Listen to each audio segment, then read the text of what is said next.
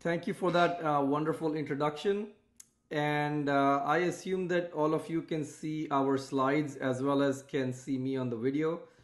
I'm Dr. Viral Shah, one of the co-founders of the Julia language and the CEO of Julia Computing.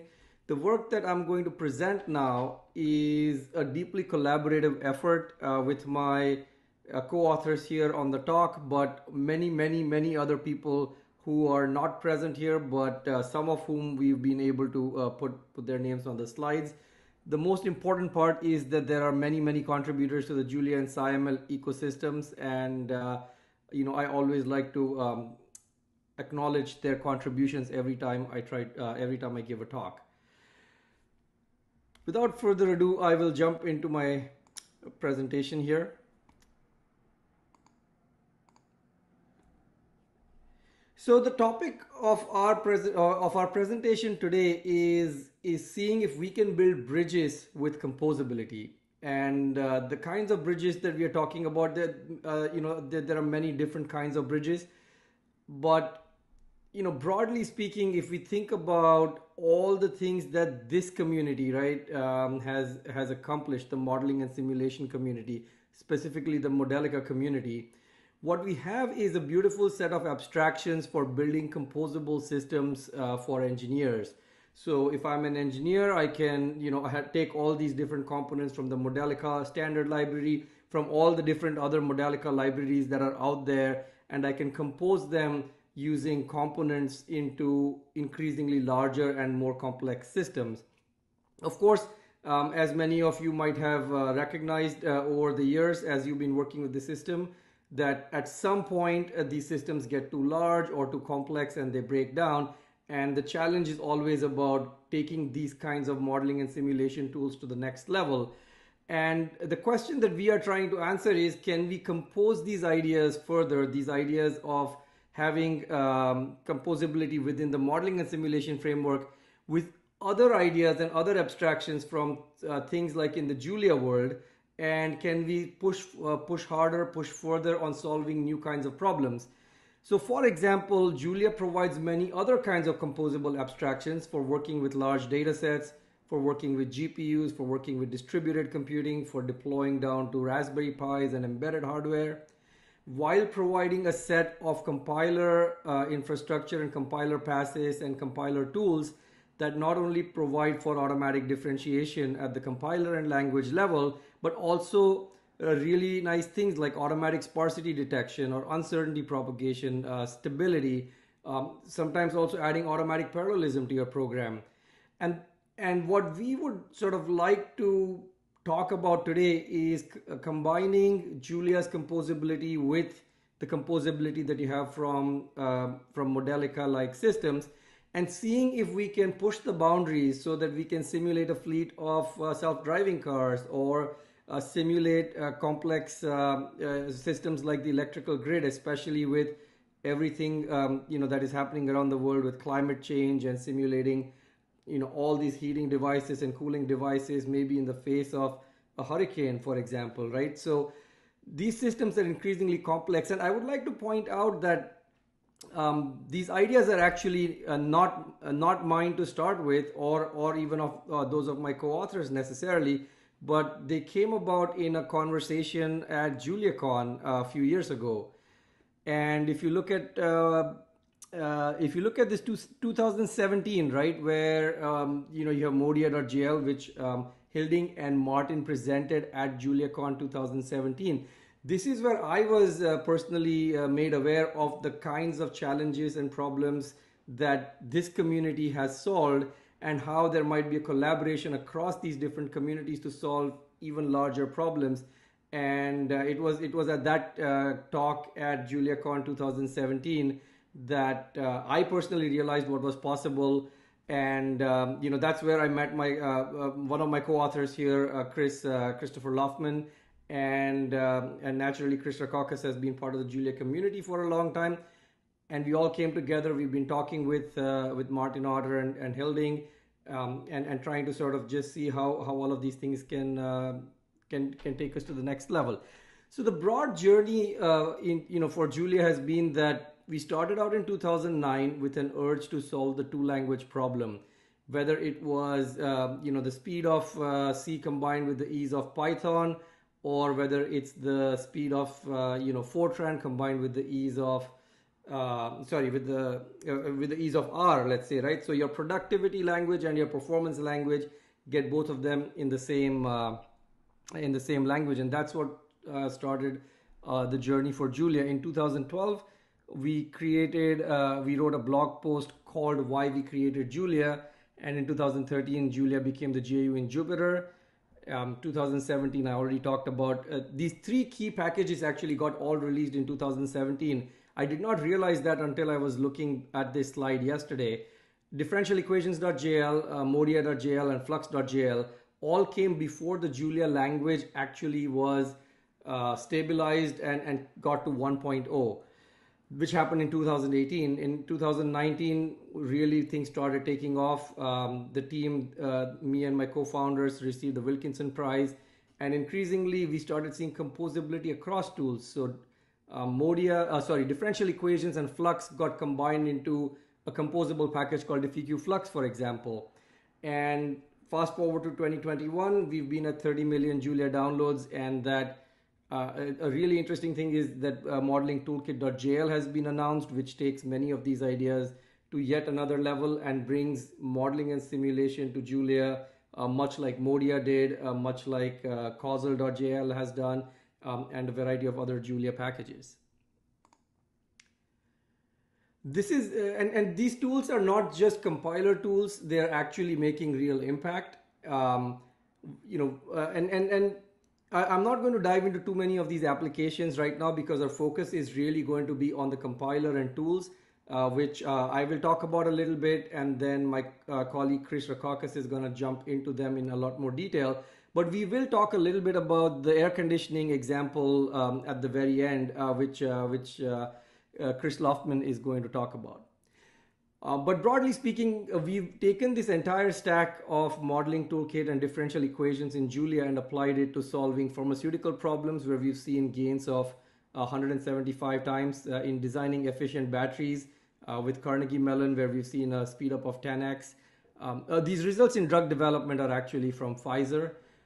For climate, for energy efficiency and building simulation, we've been working with our colleagues at Mitsubishi Electric Research Laboratory, and that's something we'll talk about, how we achieved 570x fold performance over our baseline Julia codes, and then a space mission planning application that was talked about by another of our colleagues from the Julia community that demonstrated a 15,000x performance gain over what they were doing before.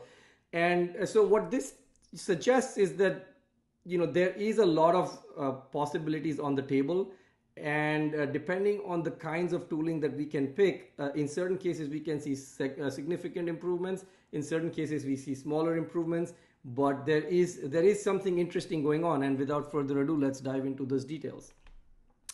Very briefly, the Julia.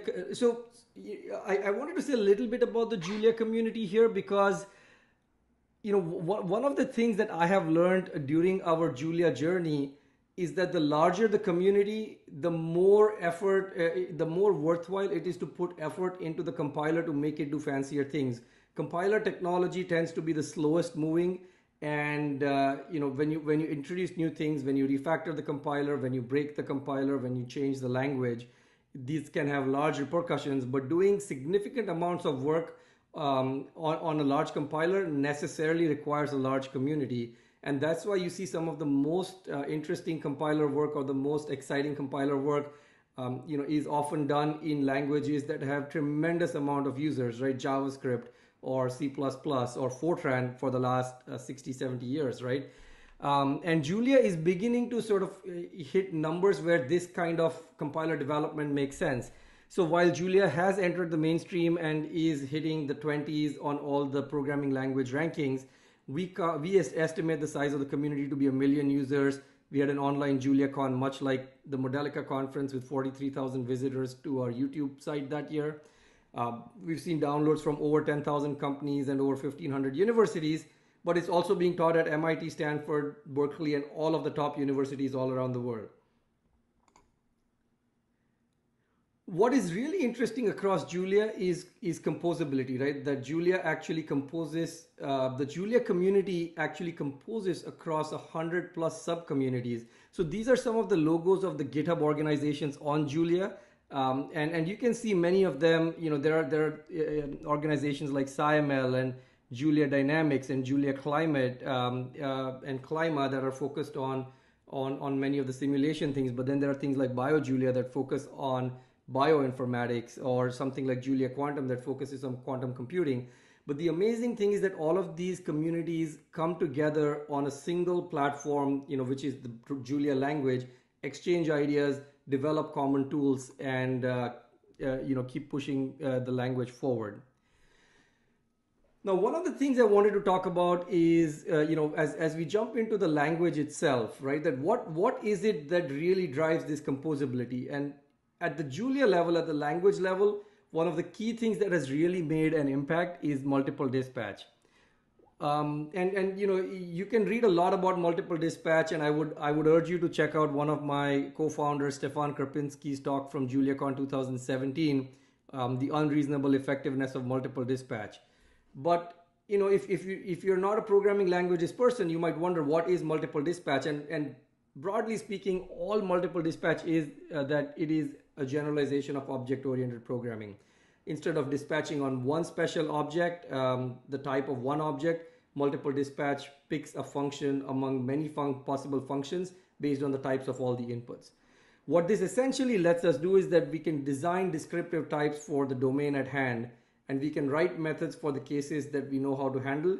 The compiler then generates specialized code, and this is the key thing, that the specialization and the development of the code can be decoupled, that the developers can write all the different multi-methods, and the compiler will pick the best one and specialize it, and that's what gives you performance.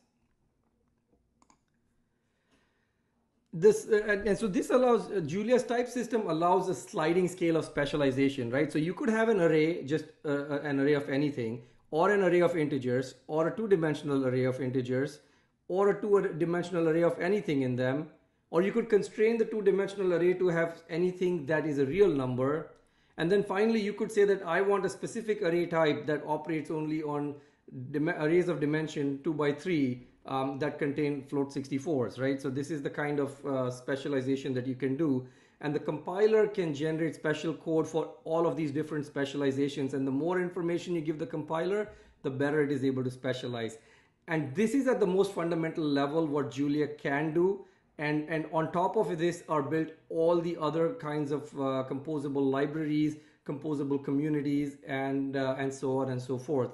And now we are sort of trying to expand this, this sphere of composability by, by participating with the users at the Modelica conference, for example.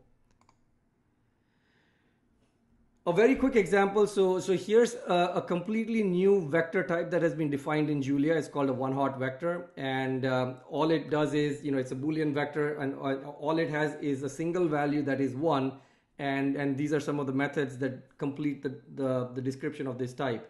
So if you were doing machine learning, for example, and you needed one-hot vectors in Julia, instead of taking a dense vector and setting one of its elements to 1 and then testing for it, you can actually create this efficient data type, so that when Julia sees that the user is using a one-hot vector, it will swap out the basic dense vector with your special data type and give you immense speed up, because the speed up is in the algorithm, right? It's literally, you don't have to test every element of the array. It's the fact that it's a one-hot vector is encoded into the type system here. And we can take these ideas further, right, to diagonal matrices, to uniform scaling matrices, to symmetric and lower triangulars and bidiagonals and tridiagonals and adjoints, and all these different things get encoded into the type system and allow you to build this, sort of tower of libraries that give you amazing performance.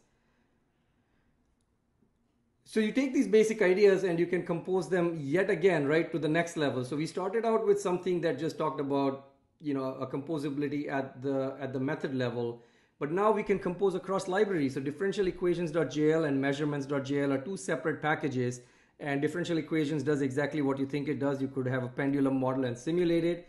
But now what if you wanted error bars? There's a package in Julia called measurements.jl. And these two packages were not written with knowledge of each other, but you can actually create a measurement type, right? So your G and L on the top of this slide have some uncertainty or errors in their measurements, and you can create these and then pass them to the differential equation solver, and you will get a result that is, the evaluation of the ODE, but also the error bars. And the plotting system has also been extended so that it composes with all the other tools and actually shows you these error bars on the plot itself. So one of the key ideas that I want to make sure comes across is that models are really programs at the end of the day, right? In the Modelica world, in the machine learning world, we often like to write descriptive or declarative programs. Julia at its core is an imperative language but allows you to write DSLs. But however, models are really programs, and one of the things that the machine learning community has shown us, right, through the development of tools like TensorFlow and PyTorch, is that machine learning problems can really benefit from compiler and language infrastructure, and this is all visible in Julia with libraries like Flux. One of our key observations was that a similar kind of language infrastructure can also be brought to bear upon modeling and simulation. And the Modelica compilers are not new to this. They have been doing this for the longest time. But there are just many more lessons, I believe, that can be learned from work being done in other communities, and to bring these communities together: the Julia community, the machine learning community, the modeling and simulation community. So here's an example. So when Flux was written in Julia, when Flux is Julia's deep learning library, the thing I wanted to point out is that it's 100% in Julia, right? So when Flux wants to get high performance, it does not need to go down to C++, which is what PyTorch and TensorFlow have to do. Having been written in Python, they really need to write all their kernels in C++ and in CUDA. But Flux, which is a native Julia deep learning library, does all of its work completely in Julia and achieves all of its performance, including its performance on GPUs. So one of the really nice things that Julia has is native targeting onto GPUs, and these are some of the benchmarks that demonstrate that Julia achieves the same level of performance on some of these microkernels that CUDA, C, and C++ can. And this has been demonstrated to give a tremendous amount of performance in real workloads, has been run at scale. For example, 1,000 GPU deployment in Julia at the Swiss Supercomputing Center, and it's used by a number of other modeling and simulation projects around the world at many different research labs and universities. Differentiable programming in Julia is another major thing that we are focused on, and we realized partly through our work originally in machine learning and then subsequently in the modeling and simulation projects, that differentiability, especially automatic differentiation, is a key part of the kinds of workloads that we would like to do in these communities, and that it really made sense for us to build compiler infrastructure to do these things really well, and that's what tools like Zygote.jl have demonstrated. We've been taking the work into Zygote, and we're releasing a new package called Diffractor, which will use even more compiler facilities and then upgrade the rest of the Julia automatic differentiation ecosystem to come up to speed with all of this. What we really would like to do is take all the composability at the language level and make it available at the compiler level as well. Today, Julia's compiler is not easy to peer into, as I'm sure both Martin and Hilding will tell you based on their experience with Modia. We would like to make all of these different things, all the transformations and programming models, or different kinds of parallelism, or different kinds of programming like DCP or interval constraint programming or verification methods, combine them with the kinds of optimizations that people have come to expect from DSLs, right? Whether it's tensor computing or relational query optimization as in databases, or symbolic computing that Chris is going to talk about very soon. And then take those things and combine them with different code generators, right? You run on a CPU or a GPU or an FPGA. We in the Julia community aspire to do all of this, and we are constantly reimagining our compiler infrastructure to make all of this stuff better and extensible and easier. And what we really want to do is to make it possible for users to plug into the compiler rather than having only compiler writers to plug into the compiler. And I would just say stay tuned into the Julia, stay tuned, stay plugged in with the Julia community, and come to JuliaCon next year to see all the progress on these different things. But this is the direction that we are headed in. And with this, I would like to pass on the baton to my colleague Christopher Rackauckas. Thank you. Yeah, thank you for the great introduction there. And so what Viral really talked about there was, how we're composing across ecosystems, composing across different groups, composing across, people who are working on Bayesian data analysis are also working in Julia, and people working on machine learning and modeling simulation all come together, right? And what I really wanted to talk about was, what are some concrete examples of how this is actually affecting the modeling and simulation stack, right? Because it sounds nice at a high level, but how does this affect your day-to-day life as someone who's actually doing differential equation solving? And so the way that I want to start off by discussing this is by showcasing, Modeling Toolkit has been one of these projects in the Julia SciML ecosystem. And the way that it's been built is really been specific to make sure that it can bridge to these other communities, right? Because when you look at this is, this has your standard, here you define some differential equations and then you solve them. It's all symbolic, kind of like a Modelica system. And so you can do acausal modeling and compose things together. But the real key here, and the key behind a lot of what is in the Julia ecosystem is that this is not just something that is made to be a monolithic entity. It is something that is composing across different packages in a way that can then use different people's work. So here, for example, the actual way that the equations are specified is done with symbolics.jl from the Julia Symbolics ecosystem. The modeling toolkit is built on top of the symbolic ecosystem. And then the differential equation solver uses this other modeling toolkit package or modeling toolkit uses the differential equation solvers as a target, which it then compiles into for actually simulating, right? And this is not something that is just, one group or a few people working on. This is designed in such a way so that very diverse communities are all working together, right? So in Modeling Toolkit, if you do something like simplify large systems of polynomial equations, you might notice that ends up being fast. But the reason why it's fast is not because, we're really special in the SciML community. It's because when it recognizes there's polynomial features, it's then using abstractalgebra.jl, which is built by the Oscar and Nemo crew, which has been funded for the last 5 or 6 years to basically build these abstract algebra tools. And so, their core bread and butter has been doing that specific operation for years and years and years. And now we're using it within the modeling and simulation stack. And that gives you a nice integration right there, right?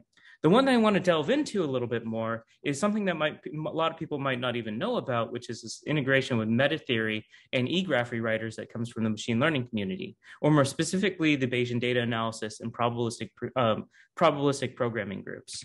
So when you're looking at symbolic systems, right, normally you think about rule-based rewriting, and symbolics.jl has a form of rule-based rewriting. It's called symbolic utils. And so when you ask it to take things like derivatives, and when you ask it to just do standard simplify, it's going to do a rule-based thing where it says, if I see sine squared plus cosine squared, send this to 1. If I see, it has these rules in a way that you can say, this is commutative, so you're allowed to flip these things around. It's a very similar system to what's used in SymPy, SymEngine, or Mathematica.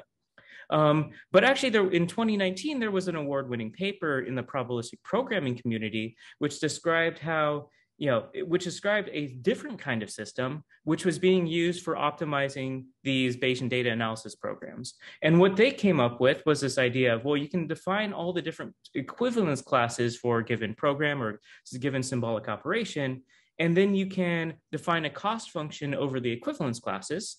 And then what this kind of simplifier will do is it will very efficiently be able to pull out the equivalence that is in the lowest cost. So why would this actually be interesting to someone who's doing modeling and simulation, right? Well, the way that we've actually incorporated this into Modeling Toolkit is that you can ask it to, so you can design your cost function to be count the number of floating point operations you would expect this program to do. And what this eGraph can then do is it can simplify your mathematical model to be able to give you the mathematical model that generate the code for the mathematical model that requires the least floating point operations, but still calculates mathematically the same object. Right? So this is something that will give you some guarantees of being more efficient. And what we did was we took one of these large biochemical reaction models that is read from SBML from some other lab, which thought they created like a good implementation of it. We ran it through this eGraph system, and then we re-simulated it with the changed form, and it actually gave us a 2x acceleration because it was able to just find out how to change the rules around to be able to give you a much smaller floating point operation cost. And you can read more about this in a paper that's on arXiv to appear on ACM Communications and Computer Algebra. But really what this means, though, is that this idea that was created and implemented in Julia for the machine learning community is then something that is now making the way that we're doing modeling and simulation faster because they are all working in one similar compiler stack, right? They targeted symbolics.jl for reasons that I'll get into in a second. But when you then bring this all together, some modeling toolkits on symbolics, and so now causal modeling systems get this kind of property for free. And so what we really started to do with this stack is we started to look at, well, what would modeling and simulation look like if you're to make it to be about intermediate representations, right? What is an intermediate representations? Well, in compiler speak, that is something that you lower down to. So for example, every single computer acts very differently, but LLVM is a very assembly-like thing that can turn programs into a specific assembly for specific chips. And so if you target LLVM intermediate representation, then it can work anywhere else. It's kind of like, it's a layer that, that kind of handles an abstraction below it, right? And so what we've been able to do is say, well, what if we make a layer so that way everyone who's doing modeling and simulation in Julia can no longer have to do, when you write a new DSL, you don't have to come up with the code for how to calculate Jacobians or Hessians. You don't have to come up with the code for how to create sparsity patterns. These are all things that can be handled at the compiler level with this representation.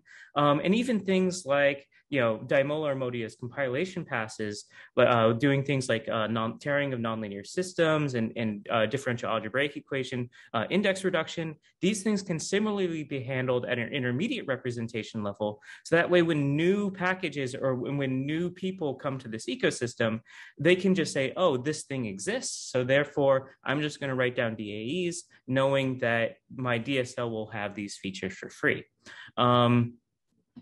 And what really starts to happen then when we do this is that we see that a lot of communities that never really thought about having some of these features or some of these ideas are then turning into groups that are really helping, both building packages for that system, but then also contributing back to it.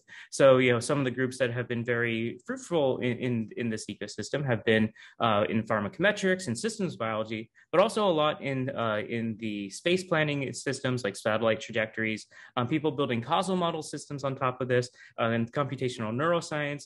Basically, there's a lot of groups that are now pushing similar code into these same compiler transforms, which are not traditionally like physical modeling groups, but are now using the same ecosystem and then contributing back to the optimizations to it.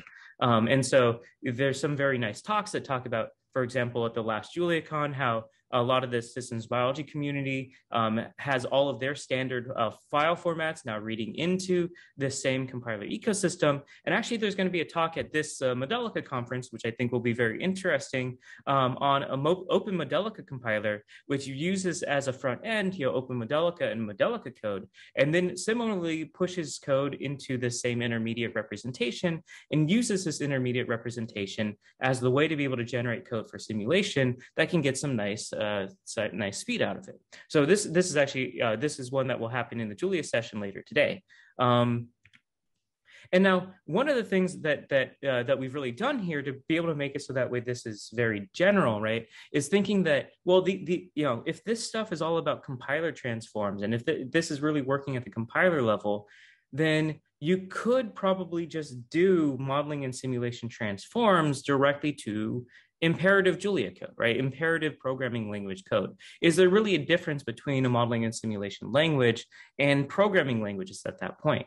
And we've been able to break down that barrier by something called this modeling toolkitize, where if you actually write an ODE problem, like if you write a standard ODE in the Julia language to be simulated, you can actually automatically transform Julia language syntax into symbolic modeling syntax, and via this function right here, right? So it takes this numerical code, turns it into symbolic. And here's just a quick example where you say, hey, let's calculate the symbolic Jacobian of this numerical code and rebuild this function. And here we get a 10 times acceleration. And the reason is because the user gave us a code that was allocating in bad ways. If you know about program optimizations, you might know that this is not the most efficient way to do this simulation, but that's okay, because if we transform it into symbolic and regenerate it from the symbolic form, then we can make sure that we're generating in a way that has the analytical Jacobian.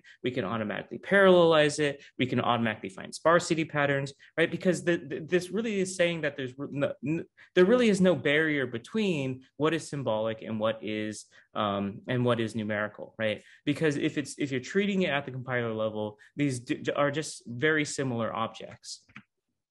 And one really interesting result that we can do with this is, here's an example of a pendulum, right? And a lot of people think pendulums are easy, but the Cartesian pendulum, a lot of people in the Modelica community know can be very hard. And so you have to have compiler tools that would look at this problem and say, well, this is a higher index differential algebraic equation. Let's transform this into a lower index differential algebraic equation. And so this is one of the core reasons why people have been using things like Modelica, right? Because if you just use a DAE solver like IDA and you throw the Cartesian pendulum into it, it'll tell you that, DT too small, the solver won't work. And the reason is because it knows it cannot solve at index 2 DAE. And so you actually have to change the model that you write, right? And so symbolic modeling ecosystems have been doing this for years, but we've been able to see, though, is that, if this is a compiler problem, then you can probably just do this directly on code itself, right? And so here, for example, this is the code for for solving this pendulum model with sundials and in differential equations.jl, purely numerical code. And if you run it, it will tell you dt less than dt min. The reason why it aborts and fails is because, once again, this is a higher index DAE. But remember, there is no difference between symbolic modeling languages and compiler transforms. So what we can do is we can turn it into the symbolic modeling language. We can run structural simplify, which will do DA index reduction and tearing of the nonlinear system. We can then regenerate the ODE and solve it, and it solves just fine, right? And so this is really saying that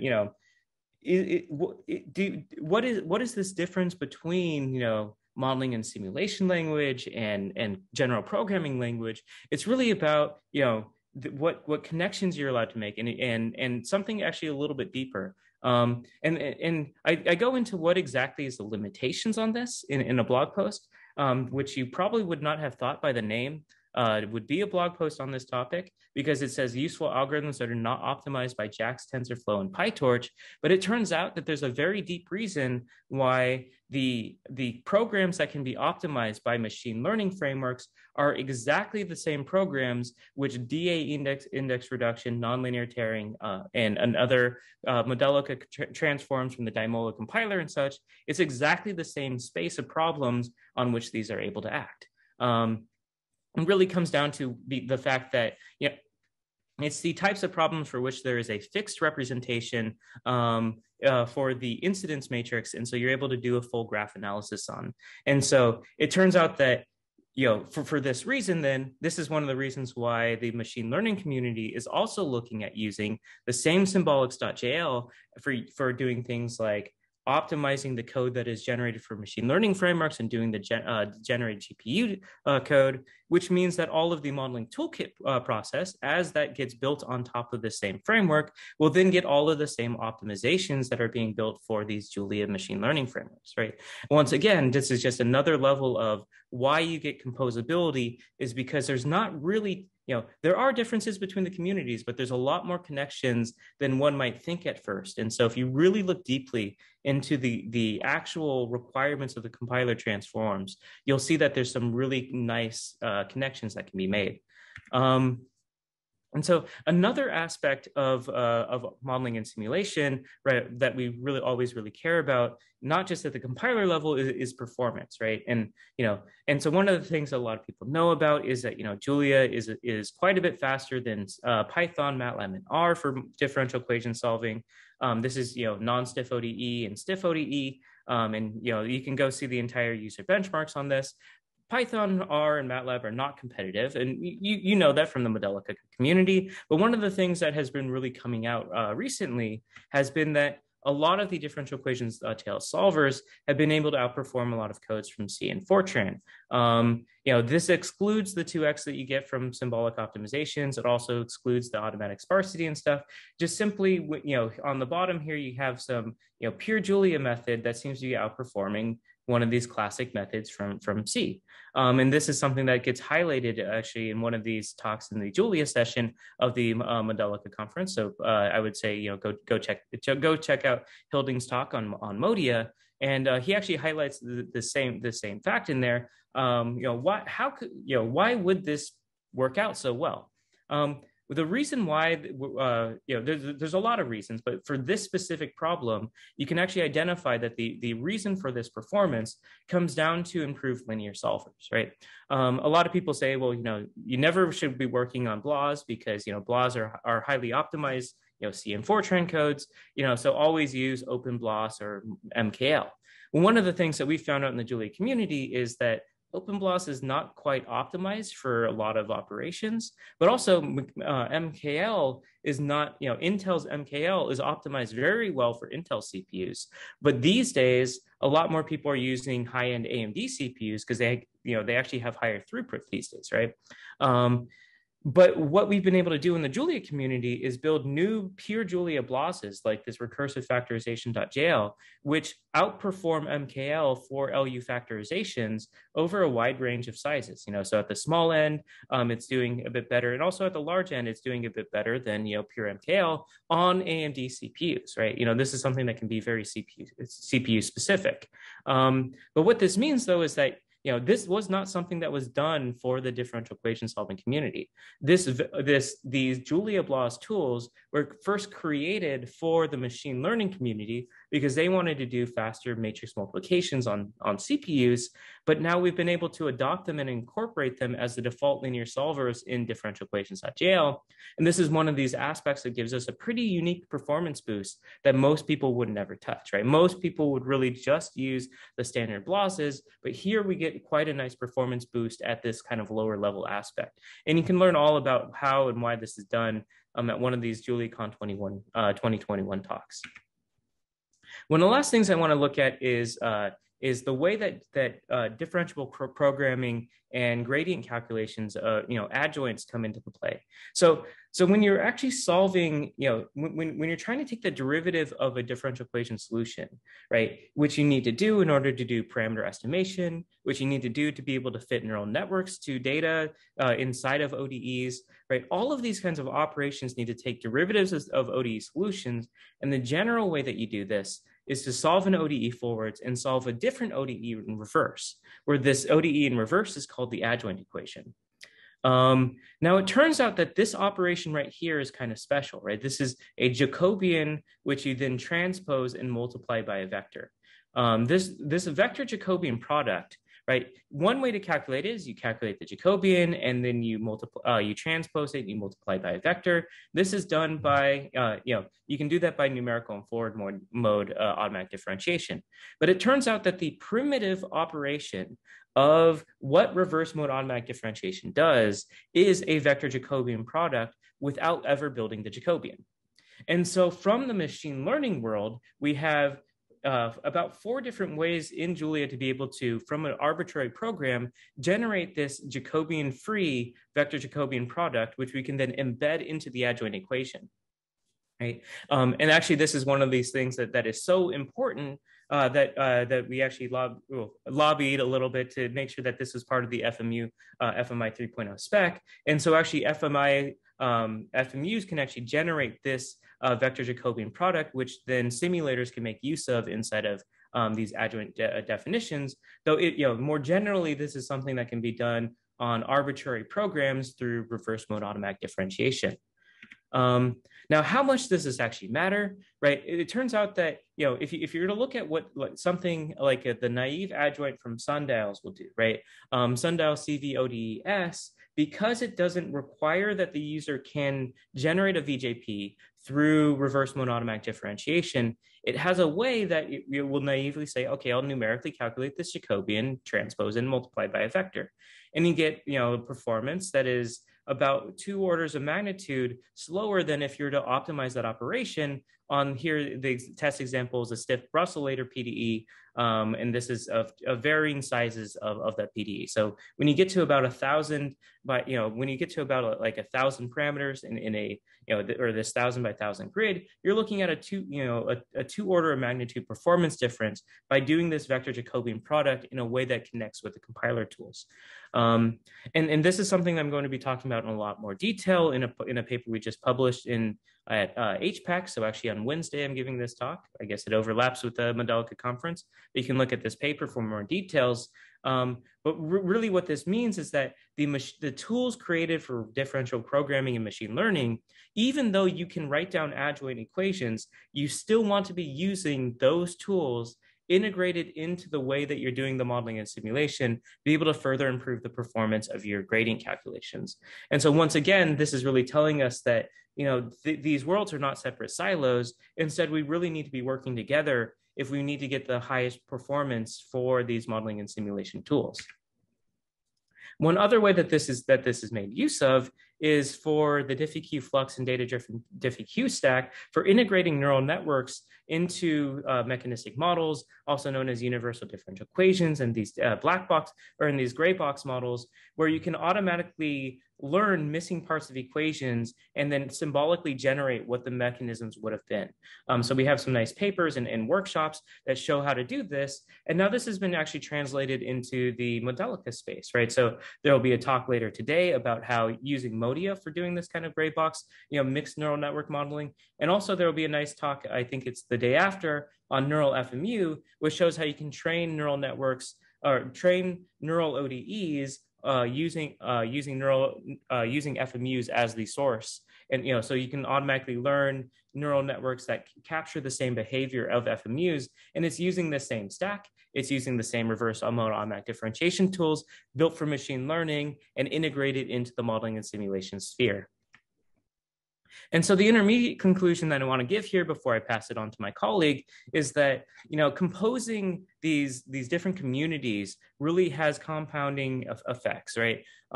We always think about what is the software and the algorithm that we're building, but we never really think about what is the community that we're building. And what we've really made sure to do in the Julia community is we identified that we can use these machine learning tools along with probabilistic programming tools and compiler tools. All of these people come together, and so it's not just 20, 30, 50 people working in SciML that are building this ecosystem. There's actually hundreds and hundreds of people who are committing daily that is improving the stack because of the way that it has been built and because it is the way it is composing between communities. So now I'll give the floor over to my colleague, Chris Laughman, who will be discussing how some of this corresponds to very Modelica, very engineering models. Thanks, Chris. So let me, I appreciate the sort of lead in there. Okay, let me advance the slides. Okay, so yeah, my name is Chris Laughman. I'm a researcher at Mitsubishi Electric Research Labs, and the particular focus that we have in our team is working on trying to optimize and design, develop model-based design processes for looking at systems, VRF systems, vapor compression cycle, large vapor compression cycle systems, and embed them in buildings. Vapor compression systems, for air conditioning and heat pumping applications are extremely common. And And as we look at, sort of going forward, they really, I think, play an important role in decarbonizing and looking at providing space conditioning needs, and will do so for a long period of time. But these systems are very challenging. And so I'd like to describe maybe just for a minute why that is the case. So we can see in the left here, we have this multi-terminal vapor compression cycle. And this is actually a relatively small system. But even for this system, we end up with systems with hundreds of states, tens of thousands of equations. And when you integrate this into a building, we see the real challenge here is that we see a huge distribution of timescales. We can see the eigenvalues go, from 10 to the minus 5, all the way up to 6 months and more. So the timescale separation is extreme. And there's really no clear way to sort of draw a line, say, here's the fast timescales, here's the slow timescales. There really is a sort of continuum of timescales that we're interested in. And that makes for a lot of challenges for these systems, because what we want to do is we want to simulate, this is just one cycle, but what we are interested in doing is being able to design the behavior of these systems when they're embedded into buildings, when they're installed, so that you have multiple systems with maybe, instead of 4 indoor heat exchangers, maybe 25 indoor heat exchangers into a building with its own dynamics, and have multiple of these systems all interacting. How do we design that behavior? How do we optimize and specify these systems so that we can start to enable and create these high performance buildings that we're interested in? And this is a problem that we have that we work on in my team at Merle. And really the challenge is that these simulations get very, very slow. We need to be very careful about how we reduce the order of these systems. Trying to design controls for a system which has 700 states is very challenging. And so how do we go through this control design process so we really can produce robust controls designs, optimize a system in really reliable ways, explore the behavior of this system over many, many different climate zones. I mean, the US itself has over 10 climate zones that you need to design for. And that's only the United States. That's only one country. If we're trying to sell and manufacture these systems to be installed in Europe, in Asia, in the United States, and South America, this is a really, really challenging design problem. We need to have really good tools to be able to do that. And so when I saw Hilding and Martin's paper on Modia back in 2017, and then in 2018 in Modelica conferences, it really opened my eyes to the possibility of saying, wait a minute, maybe we could really develop new analytical tools as compiler passes, be able to get into the compilation process and look at model auto reduction techniques, controls design techniques, and so forth, so that we can really enable the design of these systems. So we have about 2 minutes left of the presentation, including questions. We'll use a little bit of time from the break. Okay, I'll definitely wrap it up pretty quickly. So this is a lot of the motivation for this work. We reached out to the Julia computing community and started to work together with them, and started this RPE project where the first goal was, can we design surrogate models of these systems? So let me very briefly sort of describe what that work was. We started actually building complete cycle models, going from refrigerant properties to cycle components, heat exchangers, using the same type of models that we're developing in Modelica and have used for a long, long time in Modelica. And these work very, very well. Quickly going into it, and I'd be happy to answer more questions. Applying these surrogate modeling techniques to these cycle models, from the perspective of comparison, the Modelica model, which uses iterative refrigerant properties, takes about 35 seconds to run. The similar modeling toolkit model, which uses table-based properties, runs in about 5.8 or 6 seconds. This is actually probably mostly attributed to the speed up that one gets from changing from an iterative property routine to a table-based. But the modeling toolkit models from a Modelica perspective, as a Modelica user, these are very competitive models, and the performance is very good. Now we can take these and use surrogate modeling techniques, these continuous time echo state networks, which you can find out more about in our talks and in this YouTube link. We can actually get really, really good speed ups over the original modeling toolkit model, which really indicates that these modeling techniques really have a lot of opportunities to grow. But I think that, a lot of the message is that these tools really are real.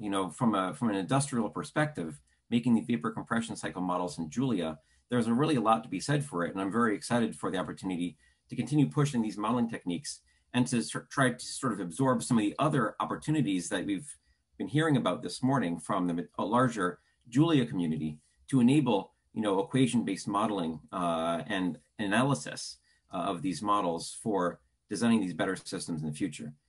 Certainly, we're happy to answer more questions. Let me pass it back to Viral, who's going to wrap this up. Thanks, Chris, and I won't take any more time. So I'm just going to sort of, re-emphasize that, we have a lot of work that we are doing on all these different, aspects in the Julia compiler, on equation-based modeling, on machine learning, and building new applications. And I would like to reinforce the message that we are building bridges with composability. That was, if that's one message you take away from our talk today, it is that composability can let us all achieve amazing things by working together. And just a final message from our side is that many of the things that we talked about here are part of the open source Julia ecosystem, and we bring it all together in a product called Julia Sim that is offered by Julia Computing. So please email us to learn more, and I would open up the floor for questions.